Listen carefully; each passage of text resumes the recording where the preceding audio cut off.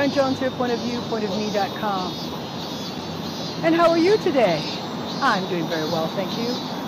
I'm taking you with me a little bit here as I walk around on the concrete of this amazing metropolis here in Tokyo, concrete and steel. And I want to talk to you about how loving our planet right now is so important. Ever since I joined Empower Network and I've been blogging daily, one of the things I've noticed is that, there are so many beautiful pictures of our planet and so many beautiful settings of nature and green and waterfalls and animals. And I chose this quote today, sustainability. I don't remember it completely, but it's at the beginning of this blog. And it talks about how humankind and nature live in harmony, live in a productive harmony. Now, are we doing that? I don't know. Every day I walk on this planet. I walk as you do. And do I think about this planet? I just take her for granted. Unfortunately, many of us do that. But if we took the time to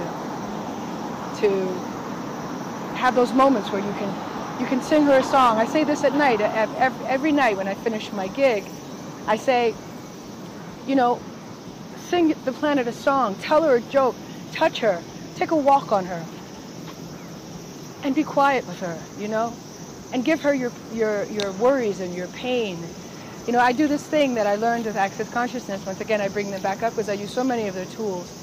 And this tool is the 1, 2, 3 tool. It's like, what contribution can I be to you, Earth? And I do 1, 2, 3, and I just give her the energy, whatever that is. And I know that may seem kind of wacky, and I don't really care what you think if you think it's weird, but you should give it a try because you'll find that you feel really good when you do it. And what if you just doing that can create greater sustainability for our planet? What if it can contribute to our living Earth?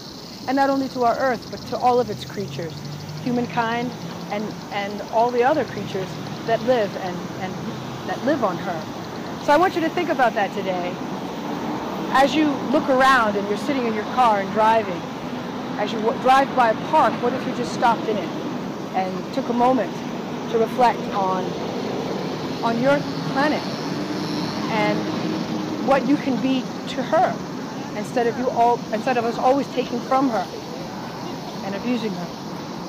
So, what else is possible for planet Earth, and what contribution can you be to making that happen, to making her heal, to giving her what she requires for a change? Karen Jones, pointofview.com. Have a great day. Signing off.